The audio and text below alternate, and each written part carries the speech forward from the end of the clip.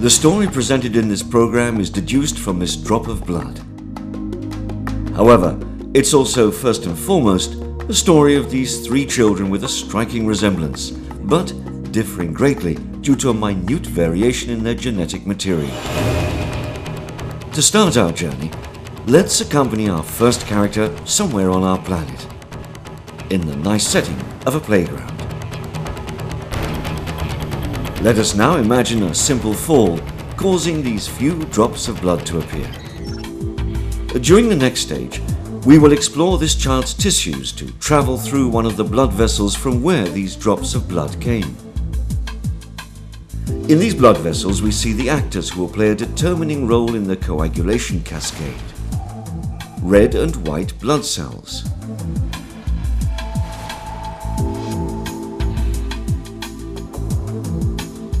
Coagulation factors, including fibrinogen, and now blood platelets, heading towards the open breach in the vascular wall. In the blood flow, we also see an agent called factor VIIa. Making use of this breach, factor VIIa escapes from the blood vessel to find an accomplice, tissue factor, situated on the surface of fibroblasts in the blood vessel wall. These two accomplices become associates and act as a true detonator. Via interaction with other factors, this complex then stimulates thrombin production. This step is called the initiation phase. The coagulation cascade then continues to amplify. Thrombin produces platelet activation. At this point, other essential factors, coagulation factors, intervene.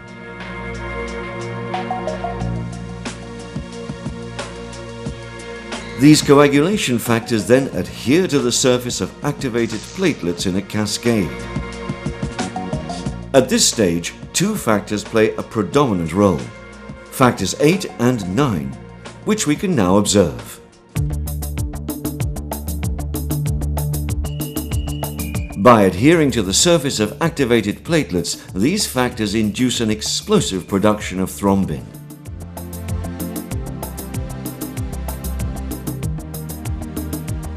Now, thrombin possesses an essential property.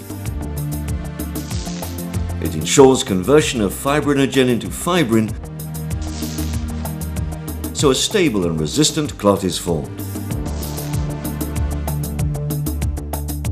In the middle of the clot, activated platelets produce even more thrombin.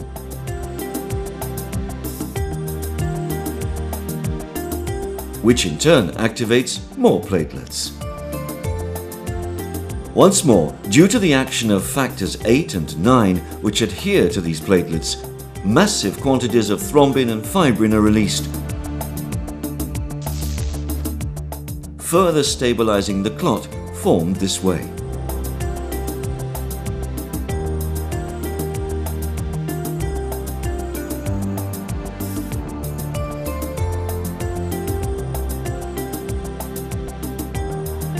We have now explored the coagulation cascade as it takes place in normal physiological conditions. The second part of our story will reveal the mechanisms responsible for hemophilia.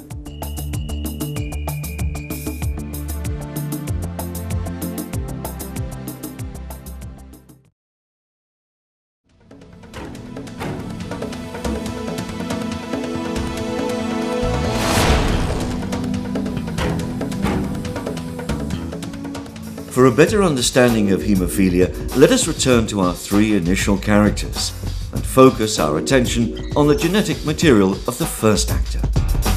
Among the 46 chromosomes, let us isolate the X chromosome. The chromosomes contain a series of codes responsible for identity. Let us now isolate the DNA of this chromosome, followed by a sequence of this DNA.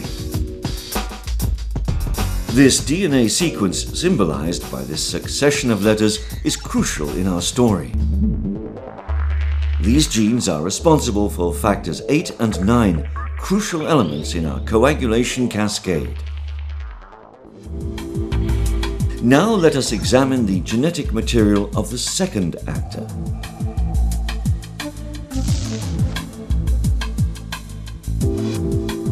When we examine the same DNA sequence, we note a slight mutation, symbolized by a slight change in the letter sequence. This minute difference will have profound consequences. Returning to our playground shortly after a simple accident,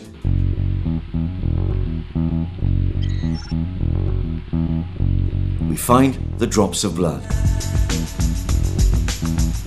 Let us return to the tissues and the blood vessel. Our two accomplices have initiated thrombin production.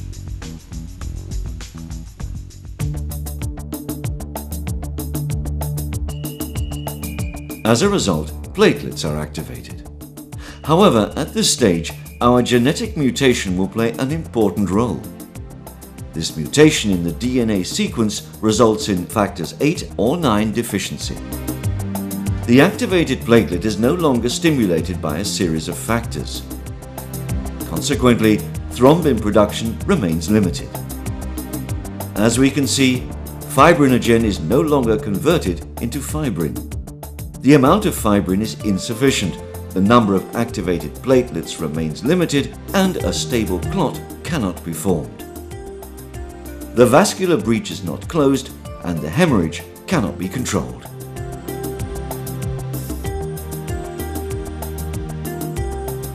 Now let us look at the blood vessel from a little distance in order to localize it better. As we see, this blood vessel is situated in a joint, such as the knee.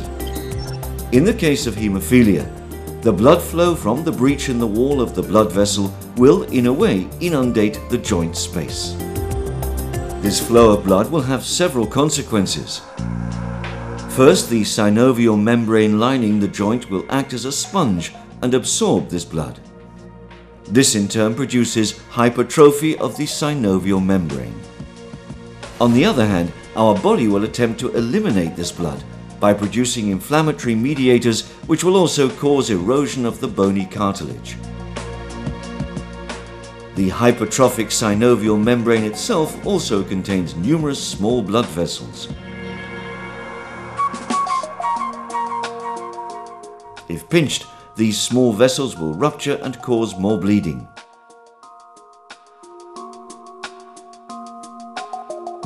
This initiates a vicious circle, resulting in new joint degradation followed by functional problems which can become irreversible.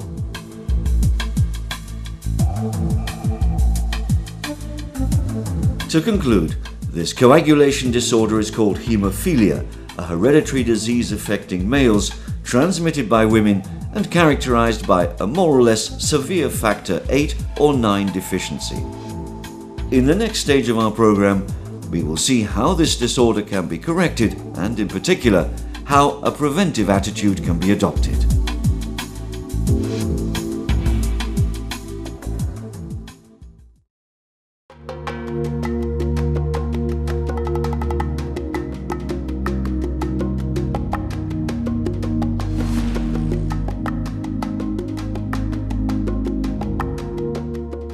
For the third step in our course, let's start with the third child this time.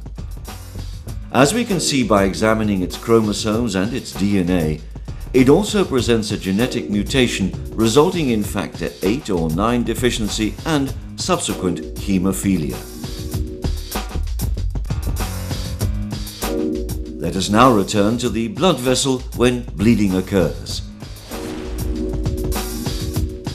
As we can see by advancing in our blood vessel, this situation can fortunately be corrected by the administration of factor 8 or 9.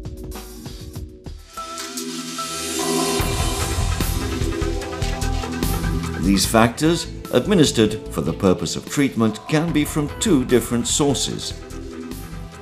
They can either be purified from donor plasma or be produced by biotechnology. Let us return to the blood vessel.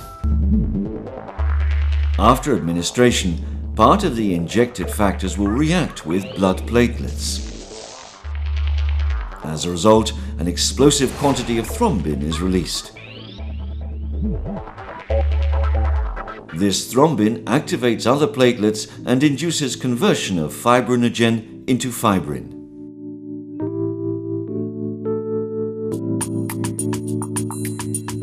A stable and resistant clot is formed progressively and the vascular breach can be closed.